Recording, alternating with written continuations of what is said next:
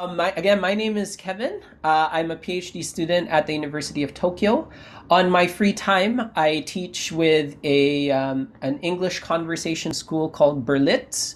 You may have heard of it as Baderitze or something like that. But also, I enjoy doing these workshops every now and then. And these are the kinds of workshops that I deliver to private schools in Shizuoka and in other schools like in Shinchi, which is another field site. I joined today because I like communicating with people and getting to know new people, right? So I'm getting to know two new people today. So today's a great day. Plus there was snow, so because I want to learn from you guys as well. All right, and Kenichi-san, on the thought of reflection, that's one of the things that we're going to do today. We're going to do a lot of thinking. Yeah, that's why I purposely I tell Kazushi-san every time I'm interested in critical thinking, right? Critical thinking workshop, and that's what we're going to do today. Generations to meet their own needs. All right, okay, we'll break this down. Okay, first, development. All right, that meets the needs. All right, Haruka-san, what do you think that means? What does that mean? Development that meets the needs. In sustainable development, this definition, it just says development that meets the needs, right? But needs is not clear. What Kenichi needs is different from what I need, different from what Chaki needs, different from what 80% of the world needs. Right? And so that's one of the things we're going to think about today. Okay. The next part here is of the present. Okay. When we say present, what does that mean? Present. Realistic. Do you guys think it's easy? Do you think that's easy? For us, when we think about sustainable development, one is over here. What is this?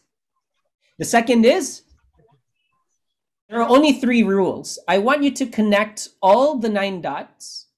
You can only draw 4 straight lines, and you cannot lift your pen. Okay? Again, connect all the 9 dots.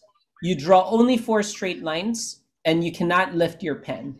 So, what is a straight line? This is a straight line, okay? And this is a straight line. So, we already answered that. Okay, what do you think this activity means? Development goals, creative ways to solve our world's problem. This is a big question because I'm assuming that maybe you know or you've heard about sustainable development goals. But let's take one for example, okay? 0 hunger. If nobody's hungry, have we solved the world's problems? What do you guys think? Again, no wrong answers. Just tell us how you feel. Yes, please summarize. Okay, I'd like each of you to try to answer these 3 questions. What did you learn today? Why do you think that's important? And how you think you can use that learning in your life today?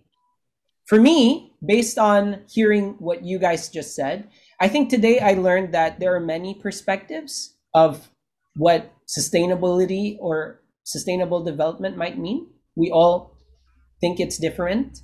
I think that's important so that when I live my life every day, I'm more conscious about differences in opinion, and I can be more creative in the way I communicate with people.